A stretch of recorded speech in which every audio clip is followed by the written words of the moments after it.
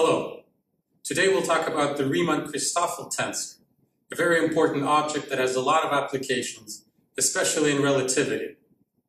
So there's a lot to be said about this topic, and I'm not quite sure what the best order is. So I'll just say things as they occur to me. I'll start perhaps with the most important, and then we'll see where the discussion takes us.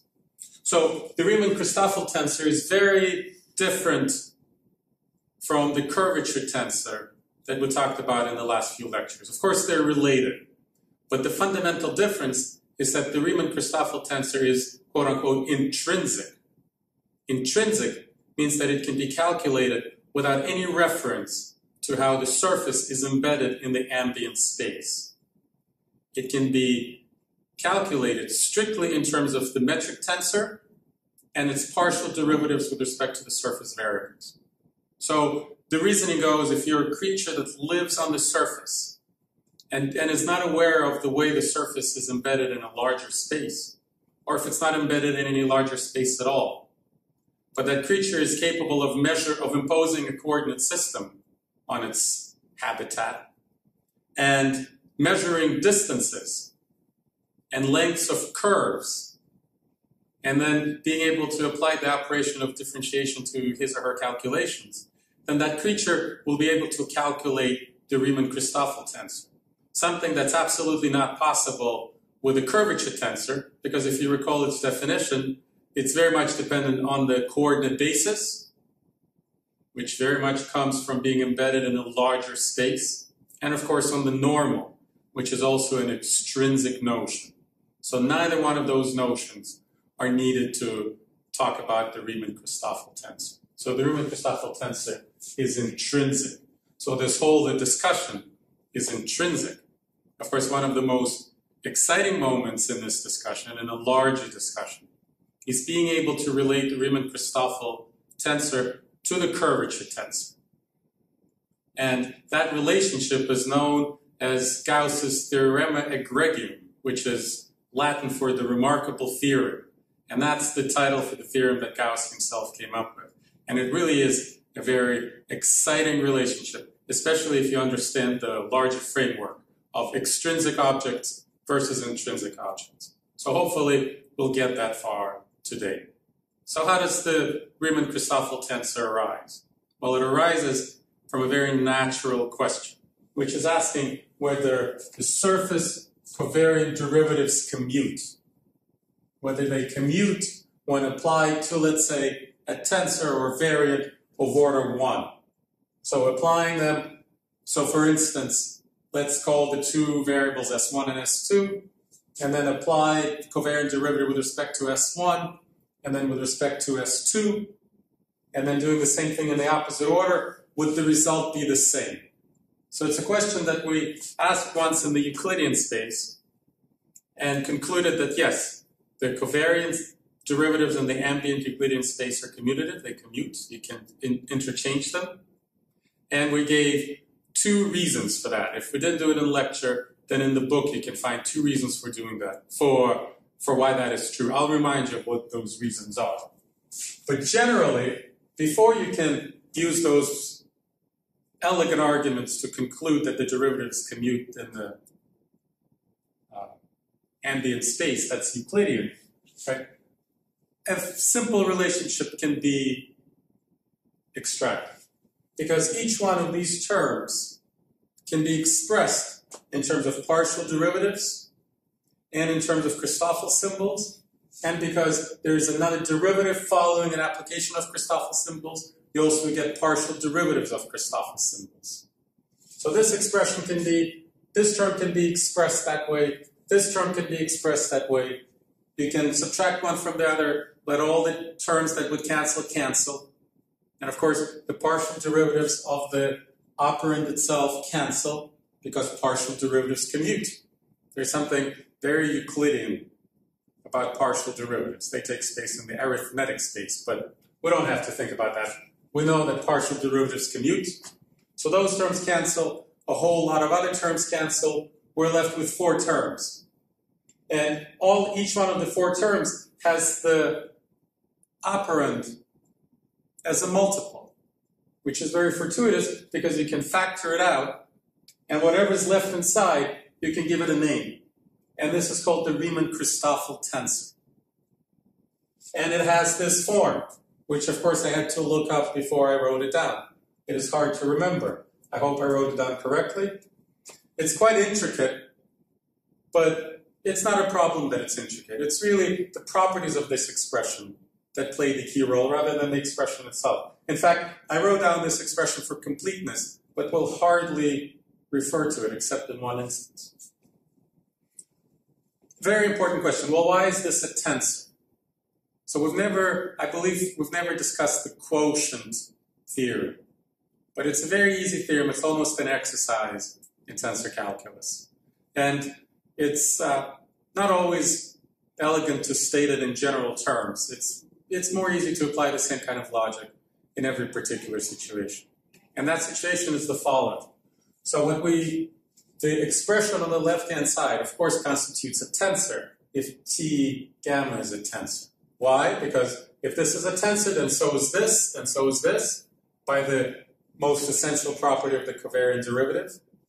Now, turning our attention to this term, it's the same thing. This is a tensor, this is a tensor, this is a tensor. So everything here is a tensor. A tensor minus a tensor is a tensor. So the left-hand side is a tensor. That means the right-hand side, by virtue of equaling the left-hand side, is a tensor. So what we're looking at here is a tensor. And if a tensor is broken up into a contracted product of two elements, of which one is an arbitrary tensor, and the other one is this quantity that we're trying to decide whether it's a tensor or not, then it is a tensor. So that was very wordy, so I'll just state it one more time more concisely. If you're looking at expressions such as this, that is a tensor for any tensor T omega, then what multiplies it is a tensor as well. So if a product is a tensor for any tensor T, then the other term in the product and contraction is also a tensor. That's why it's called the quotient theorem, because you have a product of two terms and the result is a tensor, so it's almost like dividing in a way. That's actually very easy to show and a very important exercise to do. And as I go through my lectures in the near future, backfilling the missing parts, using one argument like this, using this argument to show one or two tensor properties, it will be definitely something that I'll do. So for now, you can assume that argument works, that theorem is true. So the Riemann Christoffel tensor is in fact a tensor. So this expression, even though nothing about it looks like a tensor, is actually a tensor. So, of course, the Christoffel symbols are not tensors. That's the whole point. Their partial derivatives are even more so. Even if it had been a tensor, the partial derivative would not be a tensor. Yet the combination is a tensor, which, of course, for us, if some important object is not a tensor, that's sort of a deal breaker right there. So obviously that doesn't occur here. This object is a tensor. Okay. Now let's remember why this very important object vanishes in Euclidean coordinates. There were two arguments that showed this, and we'll realize in a moment that neither one of those arguments are available to us anymore, now that we're in a surface that may be curved as opposed to in a larger Euclidean space that is straight. The first argument was that since everything is a tensor, let's evaluate this expression in Cartesian coordinates. In the Euclidean space, it is possible to introduce a Cartesian coordinate system. That's almost the definition of the Euclidean space. And when you look at covariant derivatives in a Cartesian coordinate system, they're the same as partial derivatives because the Christoffel symbols vanish. And because the Christoffel symbols vanish in Cartesian coordinates, well, I already said what happens. Because Christoffel symbols vanish in Cartesian coordinates, covariant derivatives are merely partial derivatives, and partial derivatives commute. And because partial derivatives commute, this expression is zero. Therefore, the right-hand side is zero for any input t. And if the right-hand side is zero, for any input t, then the Riemann Christoffel tensor identically vanishes. So I've actually not proven, but indicated two things. Number one, that covariant derivatives commute. And number two, equivalently, the Riemann Christoffel symbol vanishes. So that's by just appealing to partial derivatives and their commutative property. But we could have also said in Cartesian coordinates, we could have accepted this result because it's general without any assumptions. And then we could have said because Christoffel symbols vanish in Cartesian coordinates, the Riemann Christoffel symbol is 0 in Cartesian coordinates, and therefore, being a tensor, it is 0 in all coordinate systems. You see, if the Riemann Christoffel symbol were not a tensor, we would not be able to even make that statement. Just because some variant vanishes in one coordinate system doesn't mean it vanishes in other coordinate systems. But for a tensor, because it transforms by that simple tensor rule, vanishing in one coordinate system implies that it vanishes in all coordinate systems. So, in Cartesian coordinate systems, the Christoffel symbols are 0, therefore the Riemann Christoffel tensor is 0, therefore it is 0 in all coordinate systems, therefore these derivatives commute in all coordinate systems. It's virtually the same argument. Another argument was to say, to not refer to Cartesian coordinates, but to recall the expression for the Christoffel symbol in terms of the basis elements, and to plug it in here. And when you plug it in here, there will be a basis element dot multiplying the whole thing. And so the partial derivative would be applied to it, and you will have a partial derivative of a basis element. The basis element, which you would then re-express with respect to the same basis by using the Christoffel symbols. And at that point, all the terms that you see here will cancel.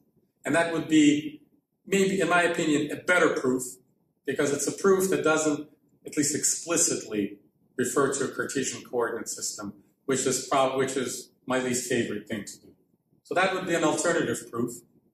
But that proof is also not available to us. So let's talk about why these two proofs are not available to us. Well, the first proof is not available to us because in a curved surface such as the sphere, there may not be a Cartesian coordinate system. A Cartesian coordinate system meaning that the metric tensor is represented by the identity matrix at all points. So you can take that as one of the definitions. Or that Christoffel symbols vanish at all points. That could be another definition, but that's more characteristic of the more general affine coordinate systems. So in the sphere, that's not possible. So right now, it may not be clear to you, why is it not possible in the sphere to choose a coordinate system such that the metric tensor is represented by the identity matrix at all points? So, and I agree with you, it's completely not clear. Maybe someone clever would be able to do so. But Gauss's Theorem egregium, the remarkable theorem, will actually explain why that is not possible. Essentially, that is not possible in any small neighborhood of any point on the sphere. Okay, but you should admit that it may or may not be possible.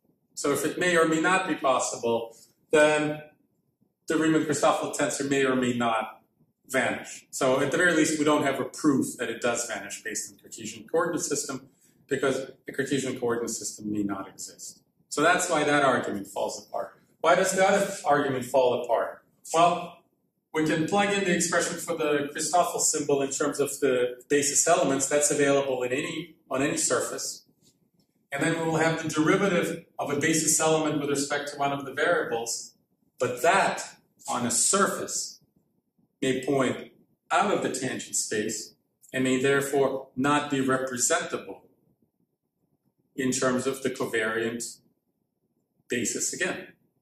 So that argument falls apart as well. So a partial derivative of a basis element can always be represented as a linear combination of other basis elements in the ambient space, in the Euclidean space, where the derivative simply lives somewhere as a vector in the three-dimensional space, and the covariant basis is right there to decompose. But on the surface, the covariant basis only gives you the tangent plane. So if the derivative of a basis element is not in the tangent place, then it's not possible to decompose it. And it's not possible for the Christoffel symbols to reappear there again and letting these terms cancel these terms. So that argument is also not available. So the lack of those proofs does not mean that the Riemann Christoffel symbol doesn't vanish, but at the very least we should consider that possibility, that on a surface such as the sphere, the Riemann Christoffel symbol does not vanish. We can already guess that on surfaces such as cylinder or a cone, which if you can take a pair of scissors, cut the cylinder, and without changing any distances, and wrap it into a flat sheet of paper. And you can do the same thing with a cone.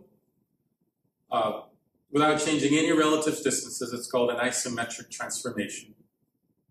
That the Riemann Christoffel tensor, because the metrics and its derivatives and its second derivatives would not change from that transformation into a flat sheet, the Riemann Christoffel tensor won't change if each point keeps its coordinate.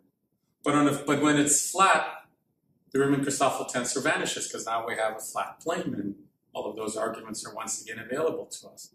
So if a surface can be unwrapped into a flat sheet of paper, then the Riemann Christoffel tensor vanishes as well. So the Riemann Christoffel tensor, we'll find out in general, on a surface such as the sphere, will not vanish, but on some curved surfaces that are characterized by a non-zero curvature tensor, non-zero mean curvature, and all of those extrinsic characteristics, will actually still have zero Riemann Christoffel symbol, which will imply that it has zero intrinsic curvature. All right, so that's the very basic introduction to the Riemann Christoffel symbol. Now I'll stop the video and restart it just to make sure I don't go over the half-an-hour limit that my phone allows me, 4 GB limit. And then, without erasing any of the board, I'll just continue my discussion of the Riemann Christoffel tensor. Okay, so here are a few of the obvious properties of the Riemann Christoffel tensor. They will seem obvious, but they actually lead to some of the most enjoyable and fascinating conclusions. So number one, just by looking at the left-hand side, and then also by analyzing this expression, you can easily conclude that the Riemann Christoffel tensor is skew symmetric in alpha and beta. So r, whatever values here, 1, 2, equals minus r, whatever values here, 2, 1. And of course, when alpha and beta are equal, the Riemann Christoffel entries for those values are 0. That's obvious from the definition, but it's also obvious from its explicit expression. So let's write it down. The first obvious symmetry of the Riemann Christoffel tensor, r, gamma, omega, alpha, beta equals minus r, gamma, omega, beta, alpha. All right, so that's one. Let's talk about the next one, the far less obvious one. It's actually better to lower the index. So I gave you the Riemann Christoffel symbol with the first index raised, which is actually the form in which it appears most often when applied to in the commutator context. But when it comes to symmetries, it's easier to talk about the symmetries of the Riemann Christoffel symbol with the index lower. So I would lower gamma here, which would require lowering gamma here, and here, and here, and here. Okay, so I actually won't write down what it looks like, but you'll take my word for it. So let's consider it with the index lowered, gamma, omega, alpha, beta. And if you were to do this, you would realize the following surprising symmetry. That if you take alpha and that if you switch alpha and gamma, and if you switch omega and beta, in other words, if you switch these two pairs of indices together, then the result would be unchanged. So it's just a formal exercise in renaming indices. So if you switch alpha and gamma, and then beta and omega, you will see that you'll end up with the exact same thing as what you started with. Kind of interesting. So that's the second symmetry. That's a big R.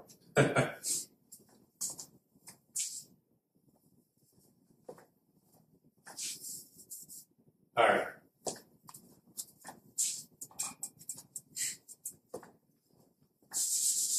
All right, so here it'll say, okay, it's almost dry. Here it comes. R, alpha, beta, gamma, omega. So that's a surprising symmetry. Okay, and from that you can conclude that the Riemann Christoffel symbol is actually skew symmetric in these two indices, in gamma and omega, in its first two indices. How would you conclude that? Well, you would, let's see, when you look at R, let's see, let's gamma, omega, alpha, beta. Let's see, we could switch these two indices without changing the sign. Then switch gamma and omega, that would pick up the minus sign according to this skew symmetry. And then switch them back as a pair, which won't change the sign. So net will pick up the minus sign.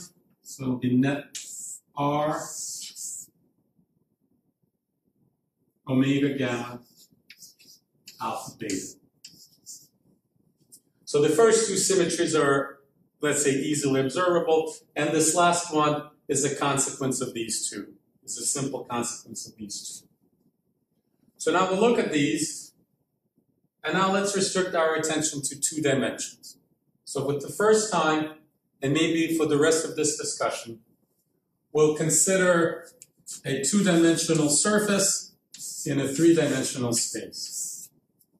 That's as mathy as I get in my lecture.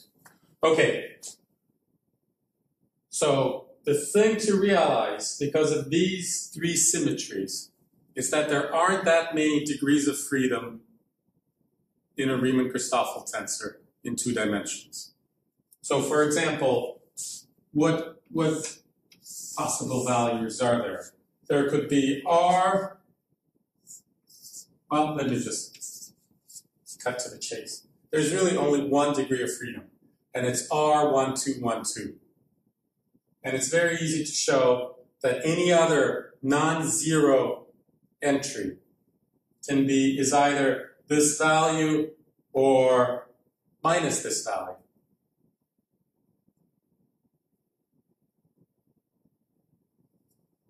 For example, well, I just think it's so obvious that I'm not even sure how to explain that. Let's see.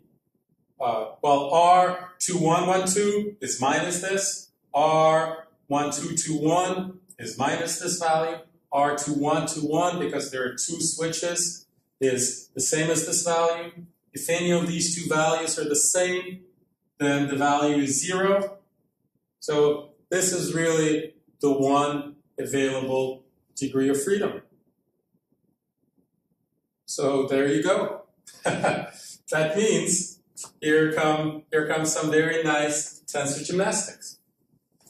You know, I never quite realized just how obvious from those symmetries this statement is, that this is the only degree of freedom. That means, and now I will rename indices, because I'm no longer talking about the Riemann Christoffel symbol in the context of the commutator, where these names actually help you remember the function that the tensor plays, and just call my indices alpha, beta, gamma, delta. Alpha, beta, gamma, delta.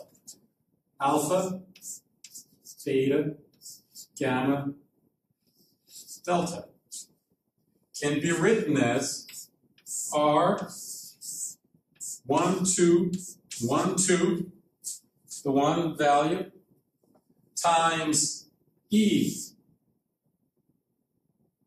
alpha, beta.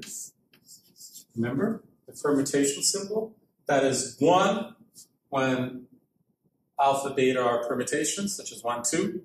Well, in 2 dimensions, it's easier to say E of 1, 2 is 1, E of 2, 1 is -1, and E1, 1 and E2, 2 are 0. So it's just easier to list all the values. Gamma, delta. So that's this given that we realize the 1 degree of freedom that this symbol has, that this object has. This is a relatively straightforward relationship. So there's something, you can almost tell there's something here that's quite valuable. So what we have right now is, well, what's unappealing about this is that the right-hand side is not a tensor. Would it be nice to write it in such a way that everything on the right-hand side were a tensor? Well, these objects are relative tensors of weight 1 or -1. And so now, let's convert this to a tensor form. So now I will actually stop. I will erase everything but this expression. And the next step will be replacing e's with epsilons. And when we do that, there will be a factor of 2 factors of square root of s, and they'll just have to go in the right place, and great things will happen, and we'll have some very nice tensors and invariants coming from that. All right, let's do that. All right, so of course I was thinking about what I was going to say, so I erased what I was going to not erase, so let's rewrite this. R, alpha, beta, gamma, delta is its value for the values of the coefficients 1, 2, 1, 2 times E alpha beta times E gamma delta. And what we don't like about these expressions is the fact that these objects are not tensors. So let's replace them with epsilon alpha betas. And of course, you'll recall that epsilon alpha beta is this E alpha beta multiplied by square root of s, the area element. So when we replace this with epsilon alpha beta, we have to divide it by square root of s, and then there is another square root of s from this term. So combined, there will be 2 square root of s's combined, so 1 over s. So the entire expression can be written as r 1, 2, 1, 2 divided by s times epsilon alpha beta times epsilon gamma delta. Epsilon gamma delta. All right, and this is wonderful. This is wonderful because this is a tensor, and the entire combination is a tensor, which by the same quotient theorem, even though in this case we don't have to use it, as you'll see in just 30 seconds, this quantity right here is a tensor of order 0, which means that it's an invariant. And it's a very important invariant. It's an invariant that is denoted by the letter capital K, and it is called Gaussian curvature, a concept that only exists for 2-dimensional surfaces. Gaussian curvature. Gaussian curvature. This word is appropriately curved. So epsilon alpha beta, epsilon gamma delta. All right. So let's point out some of the important things about this invariant. Number one, it is intrinsic. It has very little to do with how the surface is embedded in the ambient space, and it's all about the distances as measured within the curved surface. Okay, that's number one. Number two, it's an invariant. Number three, once the Riemann Christoffel symbol is computed, this invariant can be obtained in one of 2 ways. This is one way, and of course calling it this is a little bit unattractive because it's not a very tensor thing to do to refer to a specific entry of an overall tensor. But as you can see, it can be very easily isolated here. Because if I were to contract both sides with epsilon alpha beta and epsilon gamma delta, then here I'll have epsilon alpha beta with upper indices. That's 2. And this would be epsilon gamma delta with upper indices. That's also 2. So that would be 4. So K equals 1/4 R alpha beta gamma delta times epsilon alpha beta epsilon gamma delta. Oh.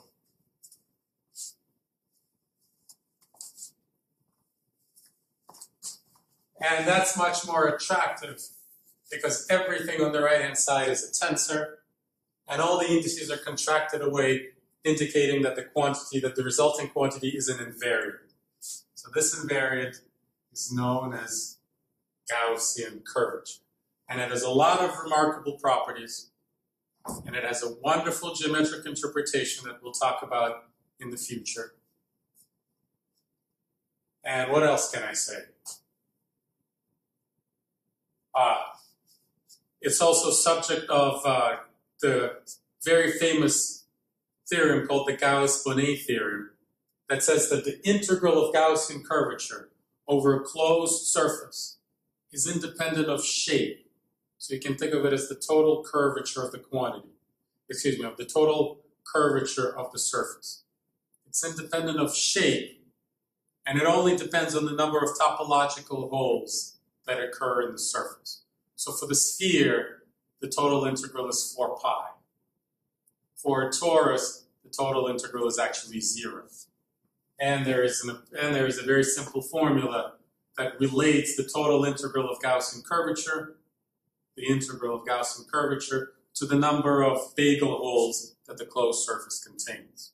Okay, so that's another property. And finally, I'd like to show you the most remarkable property. That's called Gauss's Theorem aggregate, the remarkable theorem. And it relates Gaussian curvature to the curvature tensor. And I will actually give you an outline of the proof of that property at a later date, hopefully very soon. Okay, sorry about the interruption. A phone call came in on my cell phone, which I'm using as the camera to record this. So let's talk about Gauss's Theorem aggregate. So here's the remarkable relationship that captures it. It is the fact that the Riemann Christoffel symbol that's intrinsic can be expressed as the following combination of the curvature tensor.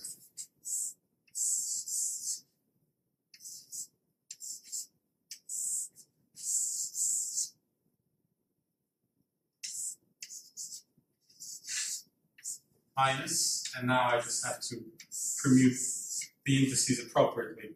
Alpha delta B beta gamma. There it is. Let me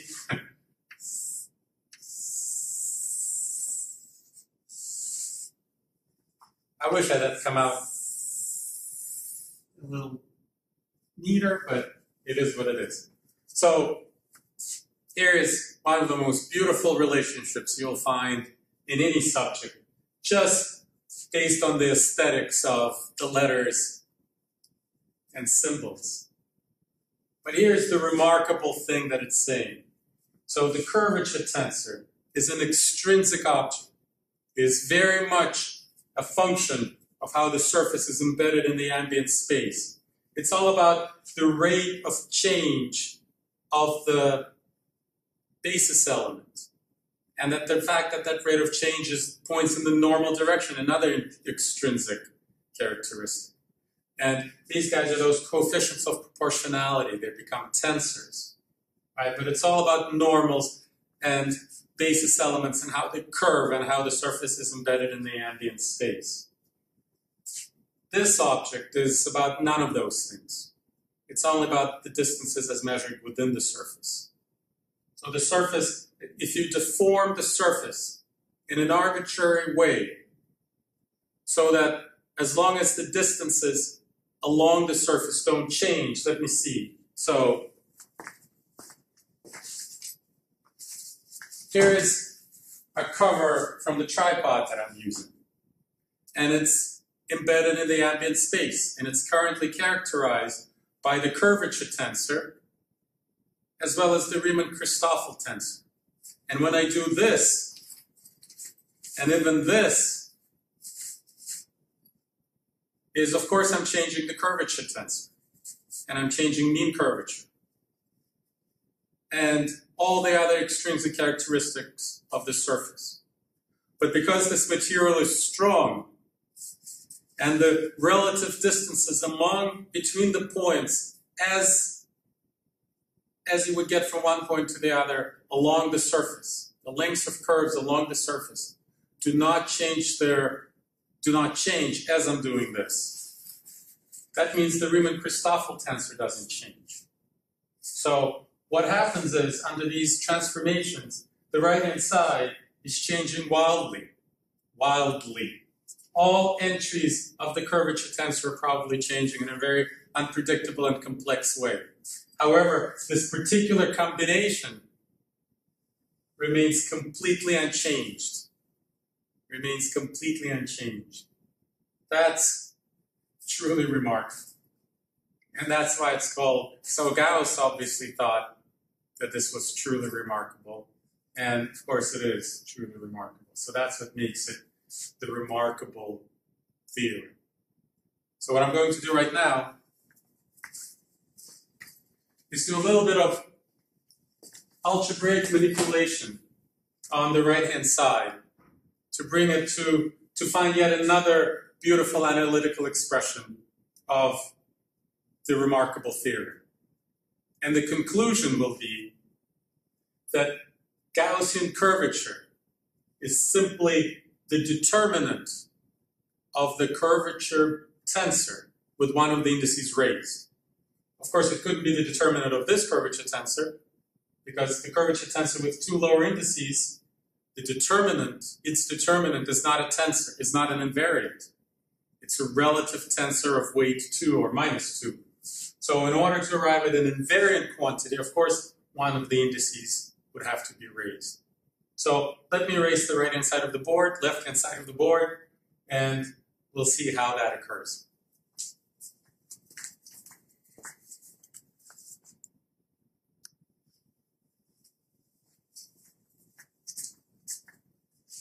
Okay, I'm going to come clean and admit that I'll be figuring it out as I go along because I don't remember exactly how it works.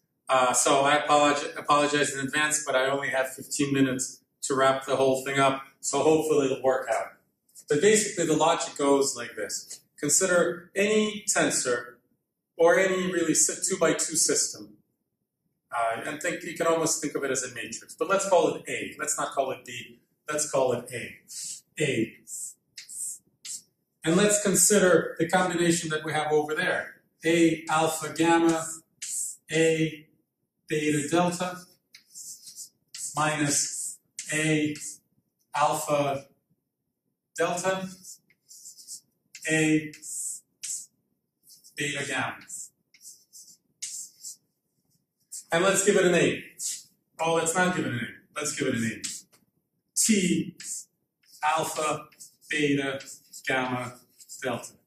Here's the only reason why I'm giving it a name.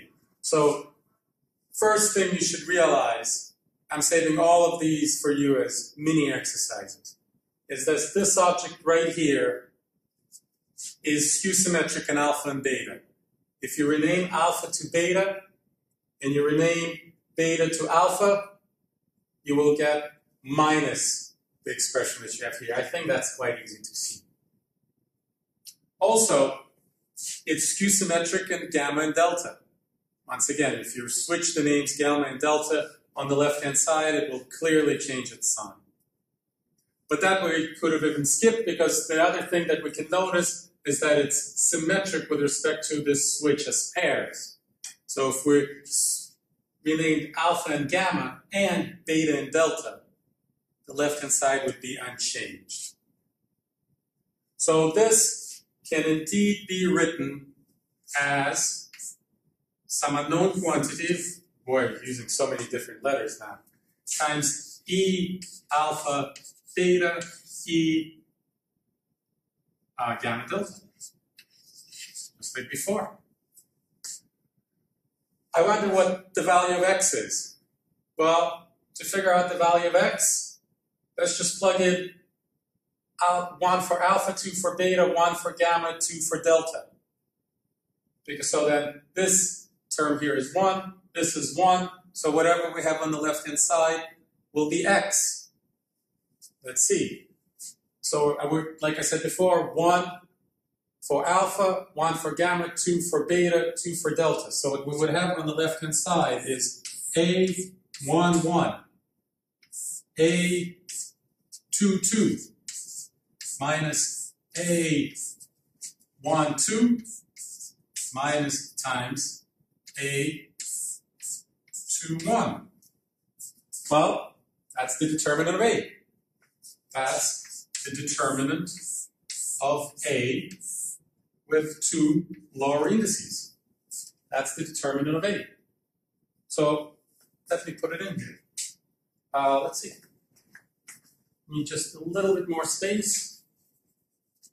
Equals the determinant of A with 2 lower indices. Okay, that's good. And once again, I might have this intrinsic desire to replace these non-tensor quantities with tensor quantities. So of course I'll replace them with epsilons, just like I did before. And if you recall, a factor of 1 over s will appear and multiply the whole thing. So let me go from left to right, just because of my poor planning, and we realize that the whole thing equals the determinant of A divided by s times epsilon alpha beta, epsilon gamma delta. That's much better, because these quantities are tensors. Now let's look at this. So that's where the raising of the index will come from.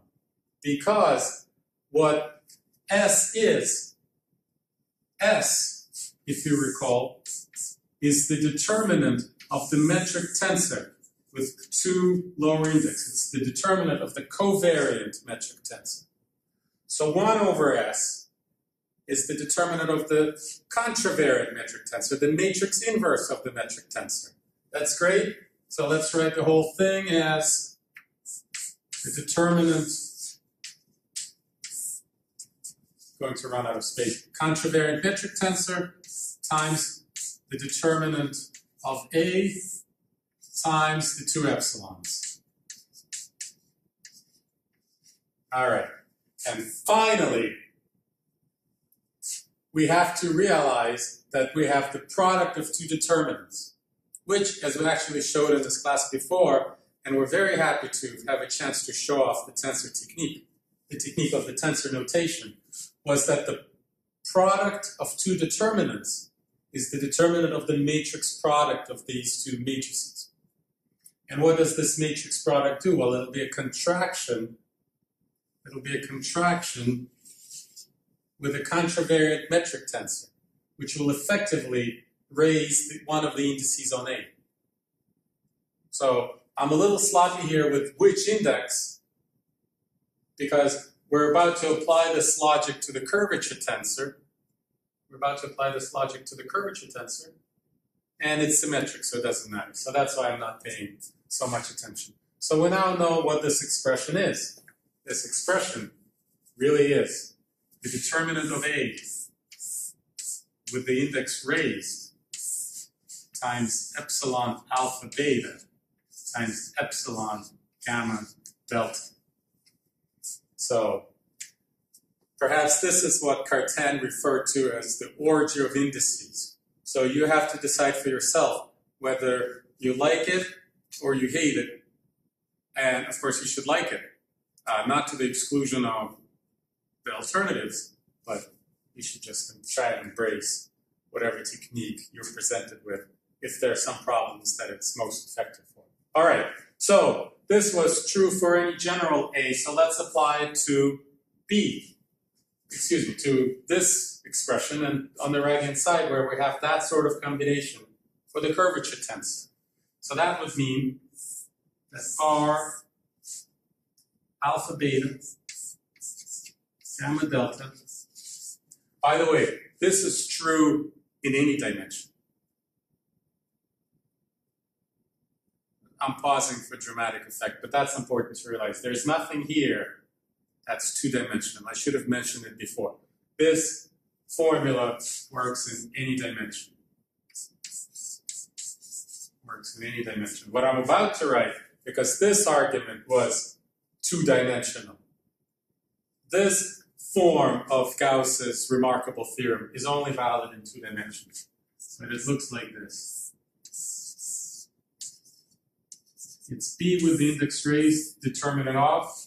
I've actually come to denote this quantity by letter B by itself, but for now let's just make it a little bit more explicit. Times epsilon alpha beta times epsilon gamma delta. This should truly be boxed in its own right, even though it's only true in two dimensions, when with two-dimensional surfaces embedded in three-dimensional spaces. And if you recall, of course, the Riemann Christoffel tensor equals Gaussian curvature times this combination. So you can either go this route, or you can just sort of recognize that, of course, that implies that the determinant of the curvature tensor with one index raised is Gaussian curvature. And that's probably the simplest form of Gauss's Theorem egregium in two dimensions. It states that Gaussian curvature equals the determinant of that form of the curvature tensor. And if you recall, for a sphere of radius r, the curvature tensor with an index raised looked like this. Minus 1 over r, minus 1 over r, which of course means that the curvature tensor for the sphere of radius r is 1 over r squared. And you actually see that the total curvature of the sphere is 4 pi, consistent with the great Gauss-Bonnet theorem, which of course says that that integral does not depend on shape. But here we figured out what it is for the sphere, what it is for the sphere of radius r. So it's really a wonderful moment in this class. It's really a wonderful theorem. And it's a moment when everything comes together, and our analytical power, and our geometric intuition, and the tensor notation is at its best, in my opinion, and our understanding of matrices, and skew-symmetric tensors, and skew-symmetric objects, and the tensor property, which is almost invisible in all of these discussions. We'll almost mention it in passing, not paying so much attention to the fact that had we not been able to do that, the whole subject would completely fall apart. Everything is hinged 100% on the fact that all of the objects that you see on the board right now, with the exception of these, which we fixed as soon as we could, are tensors. And it's this tensor property that's so pivotal to this discussion flowing so easily. I think you would actually be hard-pressed to, I don't know how long this lecture has been, probably right around 50 minutes.